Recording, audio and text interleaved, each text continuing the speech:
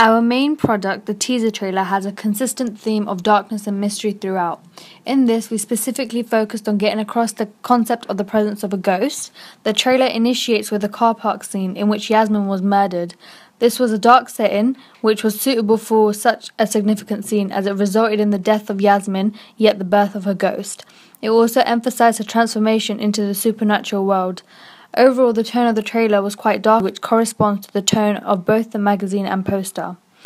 In the trailer, the idea of the ghost was evident to the audience in the scene in which Yasmin's ghost was shown to leave her body. The magazine and poster both further accentuate the ghostly theme. The main focus of the poster is Yasmin. She is the largest image and is highly edited, which brings all the attention onto her. The image of Yasmin has been edited in a way in which she appears pale and ghostly, which suggests she is a supernatural being. The edges of Yasmin's face appear quite blurry, which again make her look lifeless and implies that she is different to the second character on the poster. Likewise, the magazine also has a large image of Yasmin, which also helps to get across the fact that Yasmin is the main character. In the magazine, we kept Yasmin in character and hinted that she is a ghost. This was done by creating a shadow of Yasmin's hair and lowering the opacity of it. We also made Yasmin's face and lips look very pale, which also suggests that her character is a ghost. Throughout all three of our ancillary texts, we have kept the font and colour of our title consistent. This creates a link between all three of our texts and ensures that they all complement each other. This also maintains continuity between the three.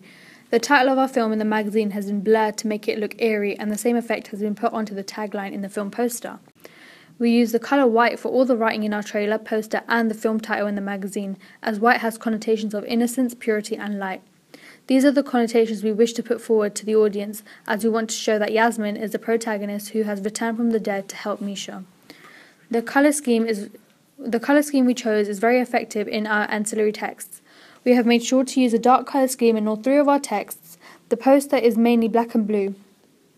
Blue is a cold colour which has connotations of the genre of thriller and mystery and also helps to get across the theme of ghosts. The colour black dominates the magazine. Use of black in the poster further exaggerates the genre and is successful in giving a creepy turn to the magazine. In both the poster and magazine, Yasmin's eye colour is emphasised and brightened. Her eye acts as a symbol which connects the ancillary texts. The eye emphasises her ghostly qualities and her newfound power, as she can see everything, yet this power is unable to give her an advantage over the other characters in the narrative. Within this trailer, we showed Yasmin's eyes before she was killed. We did this to reflect the transformation Yasmin went through, as she went from being in a situation she did not see coming and could not escape to being able to see and hear everything before others do. The text on the magazine is matched to the colour of Yasmin's eye, which complements her eye and maintains the focus on her.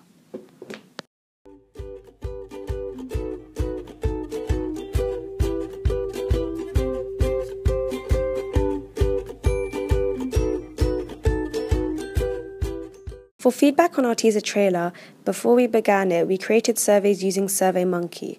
By using this online survey, it enabled us to build our survey in a short amount of time. With these surveys, we printed out 20 copies and handed them out to our peers. We received these results a few days later and then transformed them into charts and tables. The results confirmed that our target audience would range from 16 years to 24. From the results we have collected, you can see that we have taken on the preferences of our target audience and incorporated them into our final outcome. For example, one question asks, "What type of pace do you prefer?" Our feedback on this is shown. Majority of our audience wanted to see a fast-paced teaser trailer. As a group, in our trailer, I believe we definitely created fast cuts and scenes throughout to create a dramatic impact that our audience would then want to watch. Moreover, we also questioned our audience which hybrid genre they favoured more out of horror and drama, drama and action, and comedy and romance. Drama and action received the highest amount of numbers in our survey. We received feedback throughout the process of creating the teaser trailer. Initially, we began filming our killing scene under a bridge. We felt that the footage we got was actually quite impressive in terms of looking realistic. However, we showed the edited clips to our teacher, and the feedback we got was that the location looked too much like Hounslow, as you could see some houses in the background, and vehicles.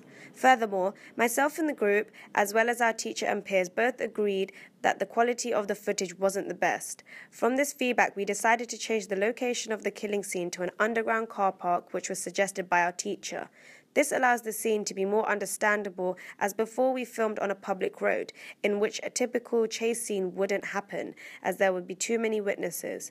Our improved clips were filmed in the Treaty Centre car park. This time we used one main camera with a full charge so that all footage can be filmed on that, therefore giving us the best quality so we wouldn't have to use our phone if in doubt. The new location allowed the atmosphere of the scene to be conveyed better. We achieved footage from the Civic Centre for the Boss and Yasmin's scene. When playing this back to our teachers, they commented that the setting didn't seem as professional as expected. Moreover, the actor's appearance didn't suit the role. Our classmates agreed with this. Due to these setbacks, we also refilmed these scenes. Someone in our group managed to get us access to a Barclays office in Hammersmith.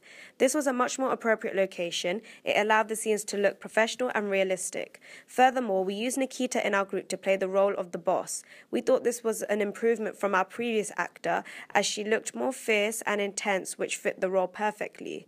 To be creative, we also played around with the various shots we got, using different angles and focus pulls in the clips. Overall, our refilmed products were much more exceptional than our original footage, as we took into account the criticism we got. Once the teaser trailer had been completed, we encountered many comments, constructive criticism and compliments. One being, we had successfully portrayed the ghostly theme throughout. Not only this, but the special effects to create Yasmin's ghost had positive reactions when people were viewing the trailer. They had thought it was very impressive and real. I've seen film posters similar to this one before, the magazine cover, with half the face sort of covered out, and I can tell just by looking at that it's a similar film to those of the Thriller convention. And the poster, again, is sort of the same thing, half of it's covered, so it just sort of matches what I've seen before of other films of this convention, so yeah, it does. For the magazine cover, you can tell that it portrayed their theme and genre of thriller and action because of the colours, and you can see it's dark, so I think they conveyed it pretty well. My favourite part of the trailer was when Yasmin turned into a ghost. That's when the whole storyline changed, and that's when I started getting what's going on in the trailer. I really liked this shot halfway through where there were loads of quick zooms at the buildings, and I feel like that really helped set the scene and link to the convention of your trailer. The special effects of the ghost made it seem like there was a ghost within your trailer. Definitely, especially when you guys used that double exposure effect when she stood up from her dead body. Maybe just the storyline. The beginning wasn't that clear, so I didn't really understand the storyline at the beginning, but then towards the end it kind of cleared up. How's that? The storyline wasn't that clear to the audience, so for example when I watched it I didn't really understand what the purpose of the trailer was.